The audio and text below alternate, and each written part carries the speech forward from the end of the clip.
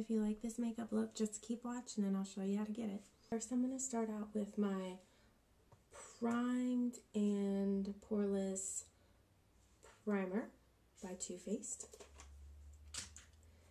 And I just use a little dab.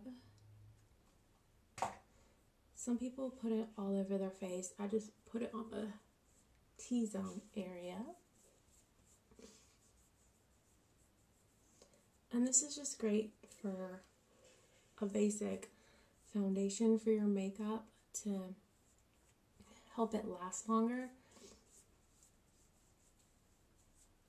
Especially if you're using a liquid foundation.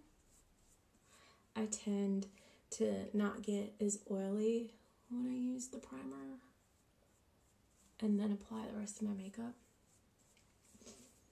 Alright, for foundation I have Neutrogena Healthy Skin. Shake that up real good.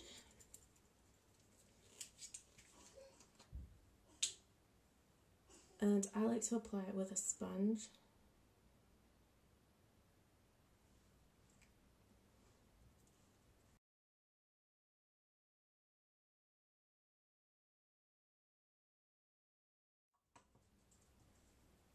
Next, I'm going to go in with my Bare Minerals Bare Skin Perfecting Veil.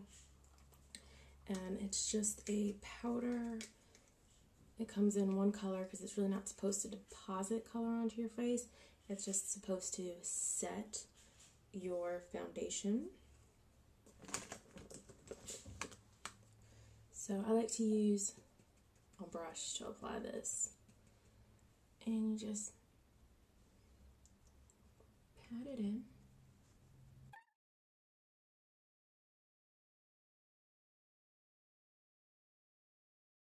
Next, I'm going to take some blush. This is just Neutrogena Healthy Skin Custom Glow blush and bronzer. And I'm just going to get both together. Tap off the excess and apply that just along that line where a lot of people contour.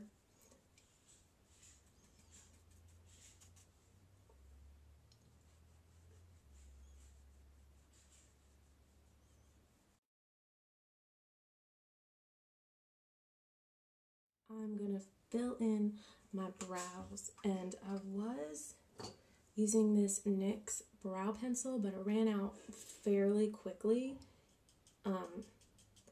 And so, as an alternative, I have this Lorac matte brown eyeshadow in Smoking, and this works amazing. I just take the brush of the eye crayon and just dip it, kind of tap it into the eyeshadow and apply it to my brows, and it works amazing. And because it's a powder, it gives it that feathery look, almost like hair, rather than a harsh line that can appear when you use a pencil or a crayon. I'm eyes with NYX eyeshadow base, and this is in the color Skin Tone, and you just want to put that all over your lid and up into your brow bone, anywhere where you are going to apply your shadow. Some people even like to bring it down around here.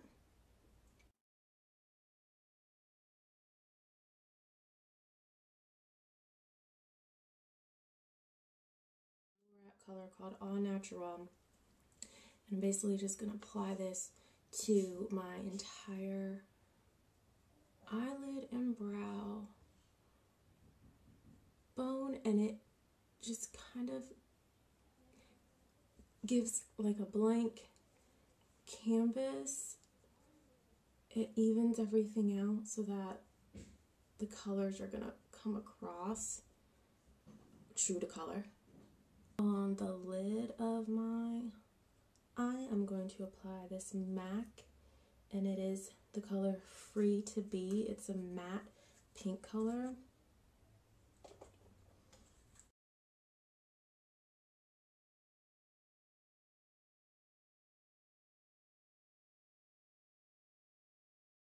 Next, I'm going to use another matte color, Brown Script.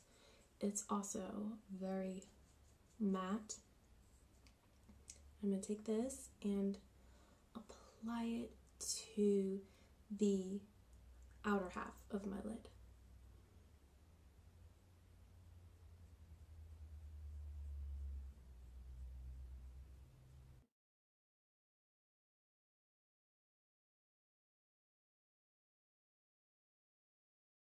This matte color is called Antiqued. It's this pretty brown with a bit of a shimmer, so it's not a matte color like the previous two. And I'm going to go in my crease with this and bring it out to the outer corner V.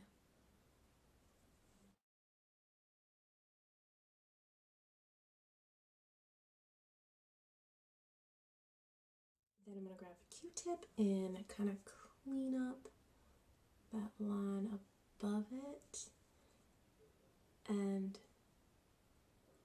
the V. Q-tips are a great way to do this.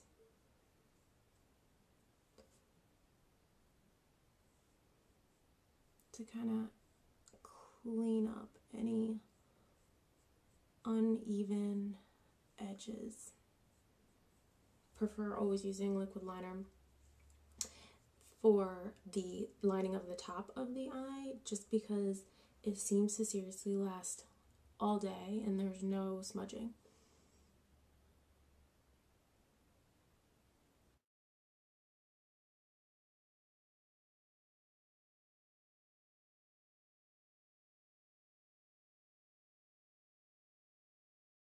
Just the Revlon Colors Day liquid eye pen, and I really love these pens better than the brush and like the little gel pot. It cuts down on an extra step and you don't have a brush that you have to clean and keep up with.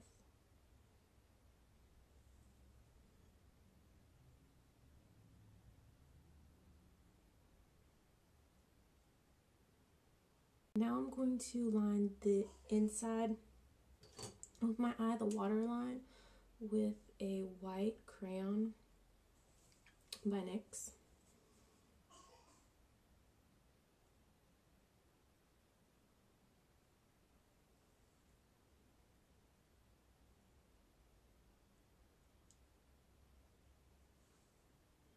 And that helps to just brighten the eye up.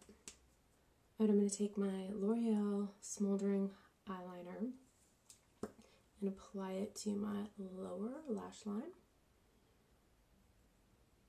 And this is a good smudging eyeliner.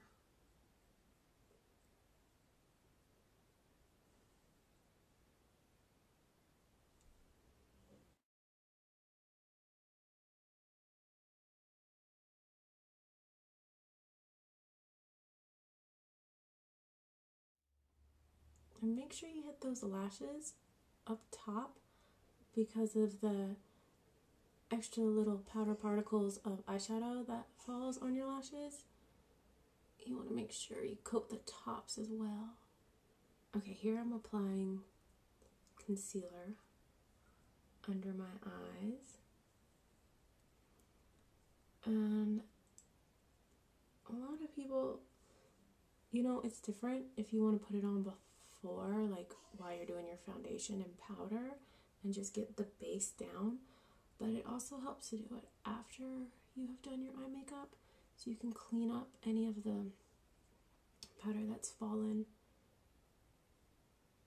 under your eyes.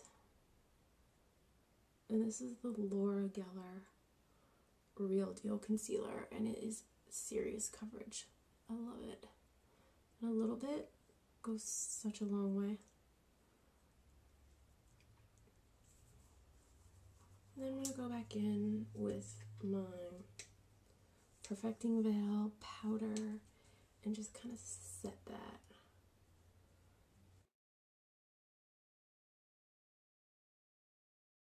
Now for the lips, apply some chapstick. This is just Burt's Bees It is 100% natural beeswax chapstick. And for the lip liner, I have this pomegranate, and it is by Model Company. I got it in one of those beauty subscription boxes. It is either like Birchbox or Beauty Box 5. So I'm going to line my lips with this.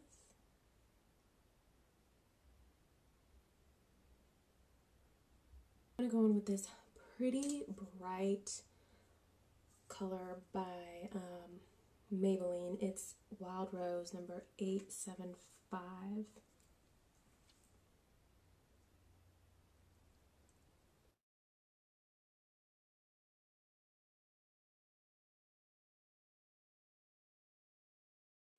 And to kind of gloss it up and give it a little bit of a pink shine, I'm going to go over it with my NYX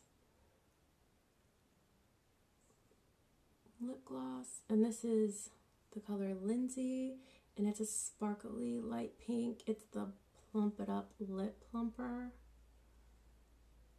But it doesn't do much plumping. I just like to use it as a gloss.